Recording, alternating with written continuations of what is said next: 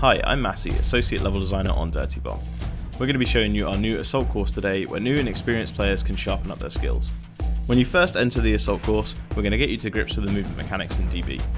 So the first thing you're going to want to do is switch to your melee weapon so that you run faster. From here, you want to learn to wall jump. To wall jump, jump at a wall and jump again to get up to higher vantage points.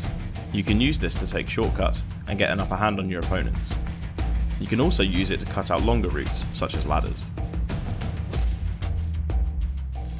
As we move down the hill, we'll come to our long jump pit. This is where we introduce long jumps to new players.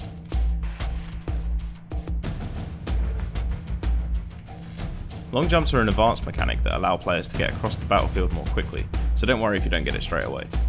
Now you know about wall jumps and long jumps, let's get you into the Assault course. Go back to the beginning, and from here, you'll be able to shoot a dummy and start the Assault course. In here, you want to gain a fast time to give you a good score. You can get bonus points for taking out enemies and giving ammo to teammate dummies.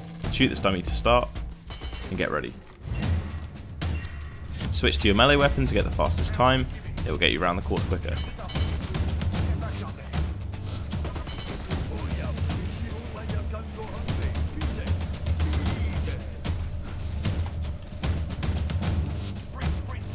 Use your airstrike marker here to take out these 3 dummies and carry on.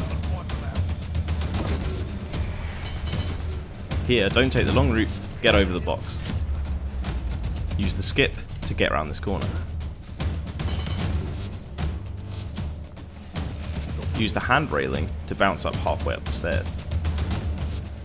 Long jump across here, and long jump again to cut a significant amount of time off your run. That was a long jump with a double jump.